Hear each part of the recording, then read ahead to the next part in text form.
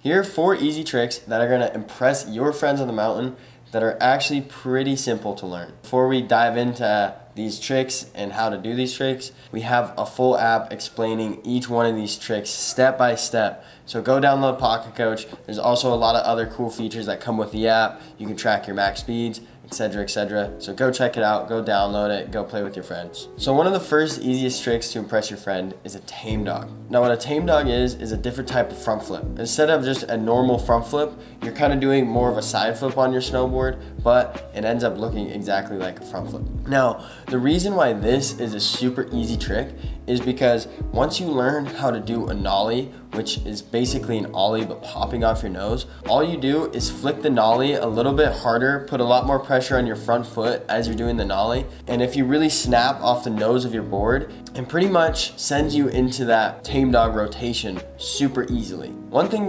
that's really cool about Tame Dawgs as well is you don't need to be in a park. You don't need to be hitting some park feature or some big jumps to do a front flip. I even think the best place to do a front flip is on a flat cat track into powder. I've seen people do these just going down a hill and they can get so much pop off their board that they can do a front flip super easily. A few tips with this trick: pop off your nose a little harder than you would be doing a nollie, and try to look at your back shoulder as you do the rotation, and that's just gonna send you into that Tame Dawg flip. And because you're looking at your back shoulder, you'll be able to spot your landing super easily. So this trick is super fun and super easy, and it definitely is gonna impress your friends. The next trick is a type of butter. Now this type of butter, we have a full intricate video on how to do this butter. It's a frontside 180 into a switch tail press into a switch backside 180. Now this sounds really complicated, but this trick is super easy to learn because it's just learning a frontside 180, learning a switch tail press, and learning a switch backside 180. And these tricks are actually super simple. Again, we have a full video going into how to step by step do this, but it's super easy because again, it doesn't take a park. It doesn't take you having to go hit a rail to do this trick. All it is pretty much doing a 360 on the ground and just trying to style it out a little bit more. Third trick is called a Gyro Carve. Now, there's a bunch of different types of Gyro Carves. There's a type of Gyro Carve where you try to put your chest as close to snow as you can, really pushing on your toe edge or your heel edge to try to almost get your body parallel to the snow. Now, I always think a cool Gyro Carve is when you're on your toe side edge and you push so hard on your toe side edge that you actually end up going up the hill a little bit, and then you come back doing a leaf-like motion where you come back switch.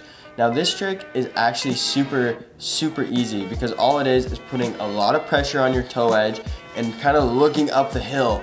Then you turn your head and let your momentum take you the opposite way, and then you flip around. The key to this trick is really just keeping your knees bent and looking the other direction as you start to ride switch. One thing that'll make this trick a little bit easier too is you can be touching the ground as you do it so you don't lose control. A lot of times that I perform this trick, you're so close to the snow that you can just kind of put your hands on it, and you can start really slow at first. Maybe even just try it without having to go super fast and just get the feeling of doing this trick. Now, the fourth thing that's gonna impress your friends on the mountain is big side hits. Now, a side hit is basically a little bump, a little jump, some sort of berm that's not on the main run or not in a terrain park. Now, why I say big side hits is because as you start riding and you start progressing, you're gonna slowly start noticing more and more terrain that you can hit, that you can jump. And one thing that I like to preach is the faster you go on these things and the more comfortable you work your way up to hitting these side hits, you can end up going pretty big on some little side hits. The best way to find a good side hit is first find a good landing.